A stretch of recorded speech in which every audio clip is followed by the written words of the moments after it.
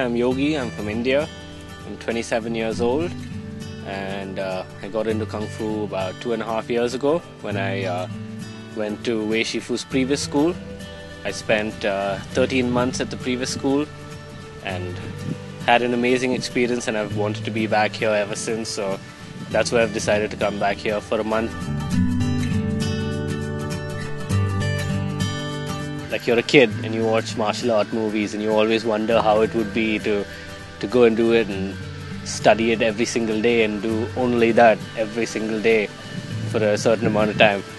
I was wondering if there was a way I could do it, and then, like most other students in the school, I just looked up on Google and the school seemed to have come up, and among this school maybe 3 or 4 other schools came up, and I got in touch with them to try and understand what they do exactly, and this seemed to be a little more suitable for me because one, the Chinese language barrier wasn't there because they had translators here. The food was a little more adapted to people around the world, so I guess it was an easy way to start and get into it. It's like a platform to start, and I actually came here for only 3 months the first time. I ended up falling in love with it, extending it to 6 months. At the end of 6 months, I still didn't want to go back home. I extended it by another 6 months. I hadn't finished my last form, did another 2 months, and then I finally had to get back to work and I had to leave. But from the time I've left the school, I've been waiting to come back. That's how I feel about it. And coming back to this new facility, it's a change for sure. The previous facility was a little more hard. It was a rude awakening when you first came into it, but when you look at the new school, it's amazing. It's almost like a hotel. It's very luxurious, and I guess the training is still the same, so that's the most important thing for me. And living in the mountains, running up the mountain for power training, climbing down the stairs face first in your hands. It's a good life. It's different from what you do every day back home.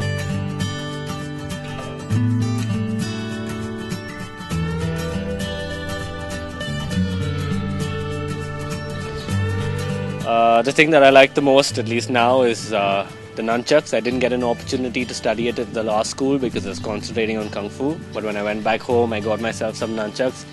And I used the same discipline that I learned at this school. I think the biggest thing that I learned in this school is to be disciplined with myself. So I practiced nunchucks for 1.5 years before I came back here. And now with some of the masters, they've helped me refine my forms a little bit more. And I'm glad I came back here for this 1 month because I got the opportunity to relive all the things I have done before. I got the opportunity to go over the things that I've forgotten and relearn them. Also, it gave me more clarity being away from school and coming back to know what I truly like about Kung Fu and how I want to live my life doing Kung Fu.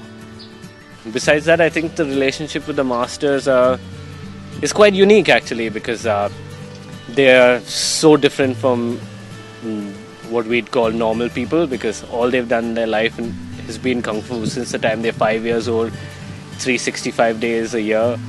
Kung Fu is all they've done. So when it comes to training in class, they are very, very strict and very, very disciplined about what you do. Outside class, some of the masters tend to be friends sometimes. Some of the masters tend to be more serious and remain your master outside class. So it also depends on the bond that you share with your master and how hard you work. If you're lazy, you're not going to get anything out of it. Your masters are here to guide you, but you are one of the students in their class, and at the end of the day, your development is based on how much work you are willing to put into it.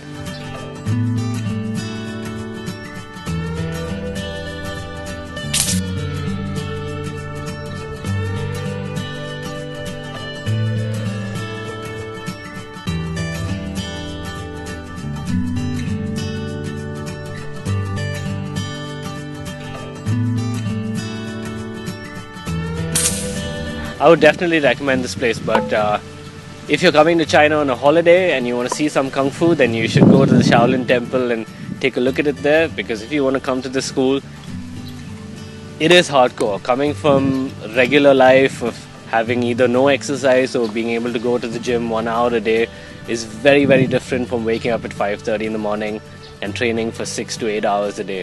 I can't wait to be back. Today's my last day at school and I'm quite upset I'm leaving.